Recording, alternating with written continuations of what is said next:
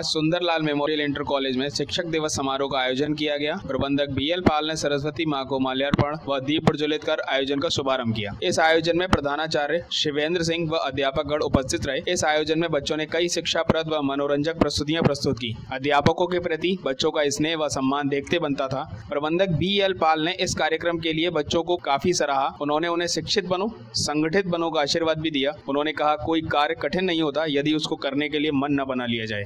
उन्होंने शिक्षा से जुड़े लाभों के बारे में भी बताया। विद्यालय में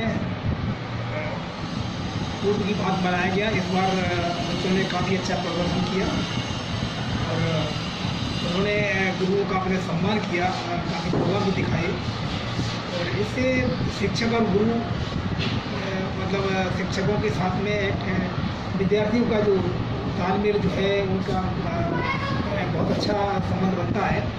ये गुरु शिष्य परंपरा जो है पूर्व में जो भारतीय परंपरा रही है तो उसका एक आगे तक जारी रहे और बच्चों के हित में, उनके अध्ययन में, उनके पढ़ाई में एक बहुत अच्छा योगदान रहेगा।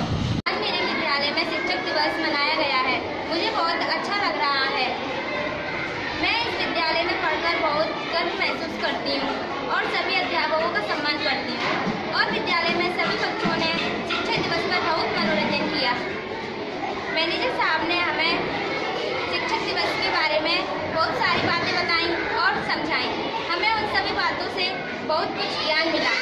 सभी अध्यापक ने हमें हमेशा सही व गलत की राह दिखाते हैं और हमेशा कहते हैं